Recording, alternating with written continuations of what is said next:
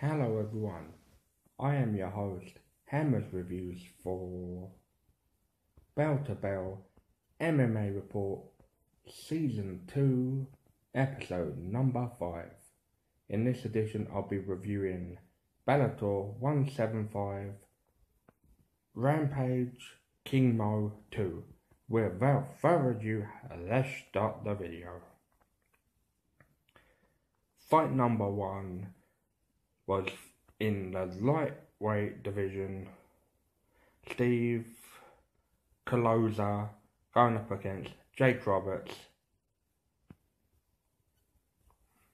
This fight was short, sweet and to the point.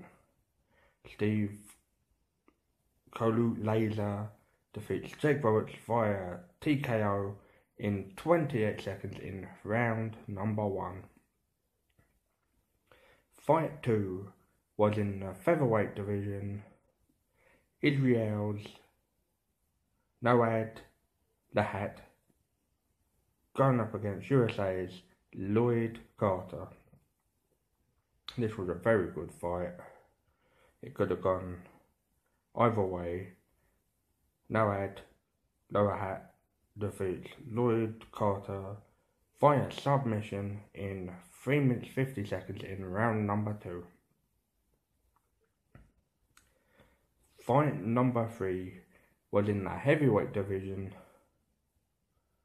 Sergey Kharitonov going up against USA's Chase Gormley.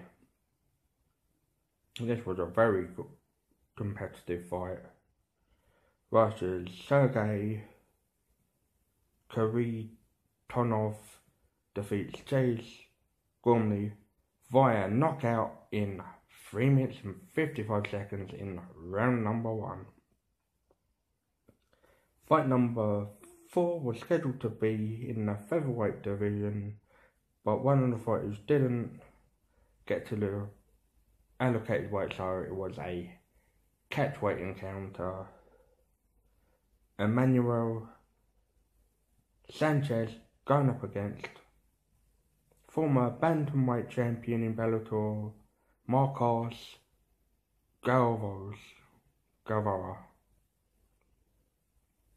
This was a very competitive fight. It could have gone either way. Both knocked it very well. It went the distance of all 3 5-minute rounds. Emmanuel Sanchez defeats Marcos Galvara via unanimous decision. Fight 5 and main event was in the heavyweight division.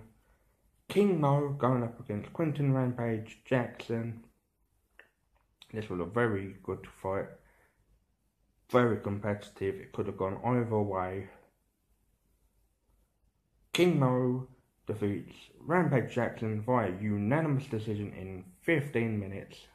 It went the distance.